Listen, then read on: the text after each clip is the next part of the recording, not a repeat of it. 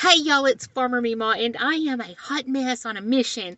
And you guys know that I've been on this mission to get healthy for a long time.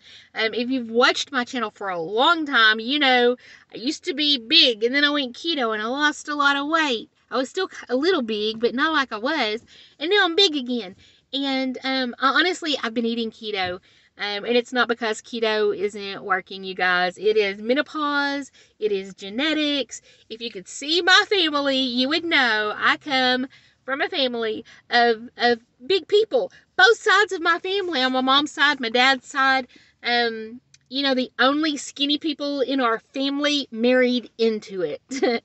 And so I am working on getting healthy, and I've been making a lot of keto dishes. I've been making some healthier dishes because I'm not restricting myself to only keto friendly foods. Okay, like if I want some fruit that's not keto, I'll have fruit, or I may pick maple syrup or honey over something with chemicals in it, like a keto friendly sugar free syrup of some sort. So anyway, but then I'm trying, okay?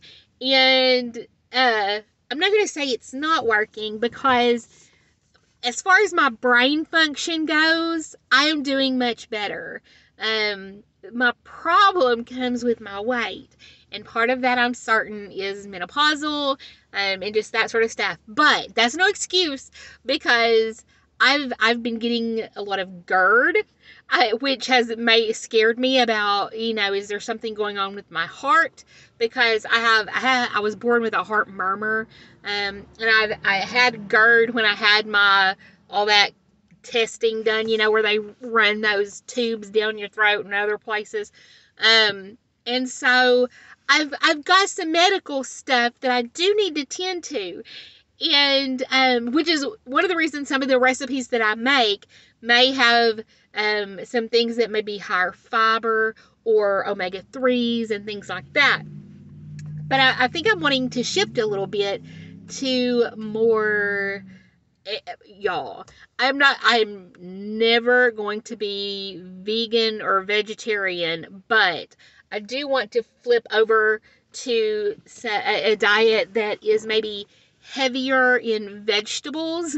You know, um, when you read about the health benefits of foods, you don't see a lot of, the health benefits of cheese or the health benefits of dairy, the way you do about the health benefits of sprouts or beets or broccoli. So I'm wanting to get back into eating more nutrient dense foods. And because, you guys, this world is getting crazy. I am wanting to make sure, while this weather is gorgeous, I want to spend more time outside preparing everything I can prepare, building more beds, raised beds, getting some soil. Y'all, now that I have my pickup truck, I can bring in soil and compost and all that stuff. I've got chickens right now that are working the garden. I've got a friend who has horses, or ponies, and I'm getting the manure from him, and I'm putting it where my garden is, where my chickens are, and they're picking through it. And so I've got some things in place. But I'm really, you guys, so the other day, my husband came into the house and he was like, "Can you help me for a minute?" And I was like, "Okay, what are you doing?" He was fixing the door of my quail coop. I had not asked him to. I don't even know how he knew that there was something wrong with it. There was. It was kind of cattywampus. Some of those little rectangular plates that you attach two boards together, at a right angle, and anyway, I'd had one on there, but it had come loose, and he didn't realize it was on there, and so instead of just tightening it back up, he got new ones to put on there. Anyway, but he fixed it, and so, my husband never works outside and fixes my projects like that. For me, that's just not in his area of interest or awareness in general. But I don't know if it's because I have been neglecting being outside so much, or if it's just because he has appreciated how hard I've been working inside lately, and just everything I'm doing. And whenever I make videos during the day and then I'm editing for several hours, and he comes home and I'm sitting at the computer, working, I think he just sees how hard that I'm working, and so he took care of that for me, which was precious. I love him for doing stuff like that. I love him in general, But anyway, and so I really want to get back focused outside before it gets too cold or too wet or too rainy or any of that stuff, because I don't really care for the cold. And the weather is just perfect right now to be working outside. And that really is where I need to be focusing. I need to start growing things that I can grow right now, because the food system is broken, and I think we all know it, and now we're all seeing it. And so if my upcoming videos may look a little different, may be more focused on being outside, I don't know. Although I do have some recipes that I am wanting to make, and I'll probably do videos of those. I've got to get back outside. It's just like, it's just where my soul is happy. And I was telling my husband yesterday, I just, it's like I don't feel like I'm doing things that make me happy anymore. I just feel like everything is work. And so then I told him, I was like, you need to take me fishing, because I really need to go fishing. You guys, I love to fish. I love fishing with a passion.